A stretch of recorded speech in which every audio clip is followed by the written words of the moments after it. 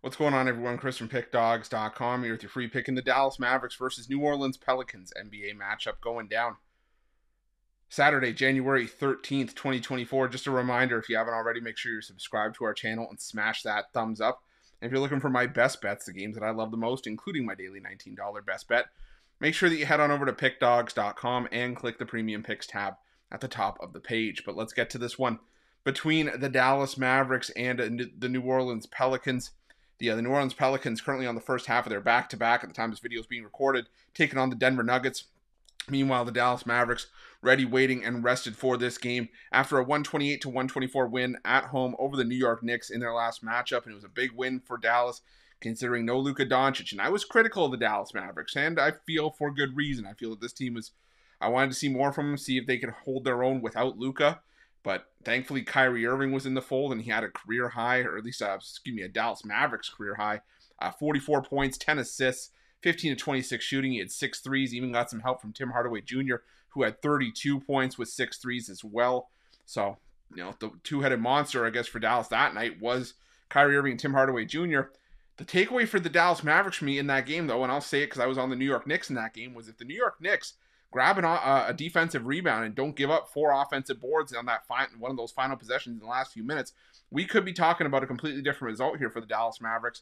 As I feel like the New York Knicks, they had a big shift in momentum. I think they were down by 21, 22 points in that game and brought it all the way to 1 point in the fourth quarter before, like I said, that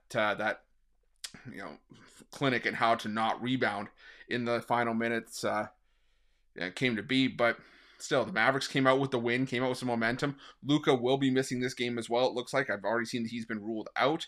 But now you got a New Orleans Pelicans team coming to town. And the New Orleans Pelicans, you're always concerned with a team that's got guys like Zion Williamson, C.J. McCollum, Brandon Ingram, guys who've dealt with injuries all season and who look to be playing on Friday night.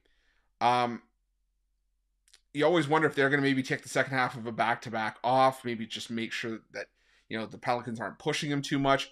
But here's my thing. Even if they play here, this is a tough back-to-back. A, it's a back-to-back with travel. B, it's a back-to-back where you're going from Denver. And I'm not trying to cross sports here, but I think I've done it before when we're talking about teams that are going from Denver. The altitude messes with you. And it takes a while to readjust if you're not from Denver. And we've seen it in baseball where the Rockies, go out on the road after a homestand and their offense comes out sluggish for the first game or two because it takes a while to adjust. Same thing with teams that go into Denver that aren't from Denver. After you leave Denver, it takes a while for your bat to come back after, playing in the altitude. I think it's the same thing for your body when you're a team that's not playing in Denver. So I think the Pelicans have a tough back-to-back on hand here. And I think they were only laying 2.5 is only because, Luka's out. And I think it's still telling that the Mavericks are still favored in a spot like this. I think the Mavericks right now they feel like the better team in this matchup, or they feel like the more likely team to cover in this matchup. Like I said, just with the tough travel spot for the Pels here. So give me the Dallas Mavericks in this one, laying the 2.5, and that's going to be my free pick.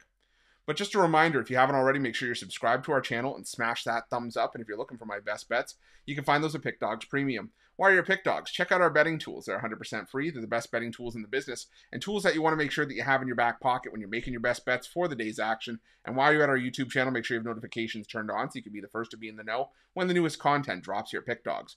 Thanks for watching. See you guys soon.